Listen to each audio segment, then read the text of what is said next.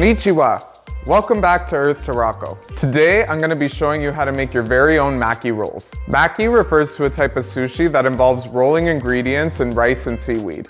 The term maki literally means roll in Japanese. A lot of people might call these maki rolls sushi, but sushi actually refers to the vinegared rice that goes inside the maki.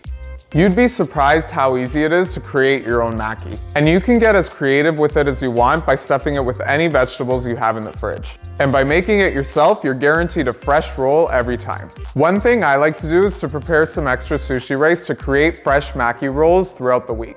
While a lot of versions of maki use raw fish, we're keeping it vegan today by just using fresh vegetables. We're gonna start by cooking the rice, so let's head over to the stove. So we need to start preparing the rice for our maki. I'm using sushi rice. Sushi rice should be very easy to find, but if you can't, you can use any type of short grain white or brown rice. This rice has a higher starch content, which makes the rice stickier, which helps to form your maki rolls a lot better. I'm gonna be following the package directions to make 6 servings of this sushi rice. So I've rinsed 2 1/4 cups of sushi rice, and I'm gonna add it to 3 cups of water in the pot.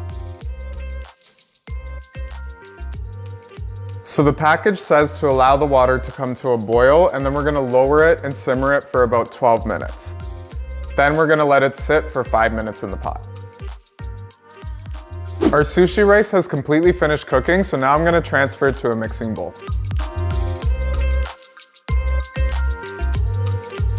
It's perfectly sticky. I'm gonna add a little bit of rice vinegar, some sugar to add a little bit of sweetness and also to help it stick together, and a pinch of salt. We'll mix it all up.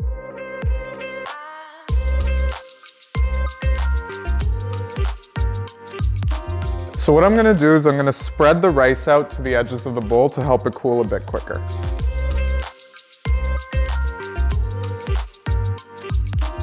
Before we start assembling our sushi, we're just gonna let this cool for about 5 minutes. Now that our sushi rice is cooled, it's time to assemble our maki rolls. I'm using a bamboo maki roller, which makes it a lot easier to assemble the rolls.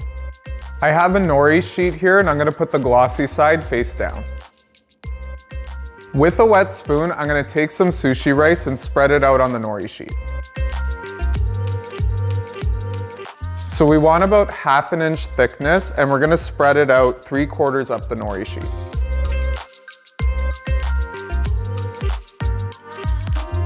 I'm gonna put some thinly sliced cucumber.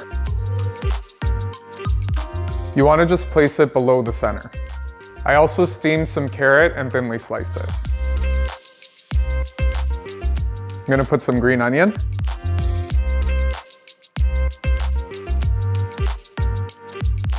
And some avocado.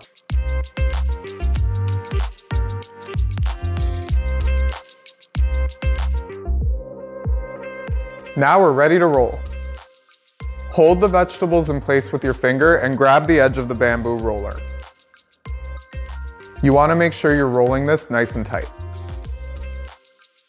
So now we'll lift the bamboo again and continue to roll.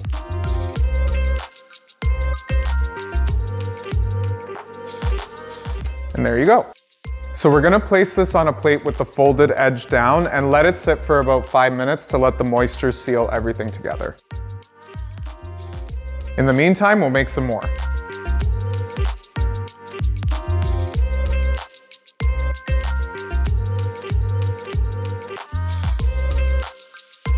My maki rolls have been sitting for about 5 minutes, and now it's time to cut into them. Use a really sharp knife for this, but be careful not to cut yourself. I'm gonna cut the maki rolls into 1-inch pieces.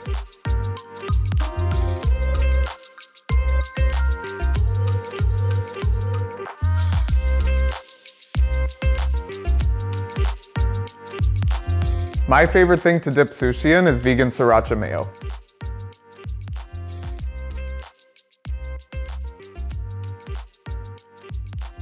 That's super fresh and super delicious, and it was really fun to make. I hope you enjoyed learning how to create your own maki rolls at home. I hope I proved to you that it's much easier than you thought. If you liked today's video, make sure to give it a thumbs up, and hit that subscribe button to keep up to date with my latest vegan recipes. Head on over to earthtoroco.com for the ingredients and instructions for today's recipe and more. Sayonara!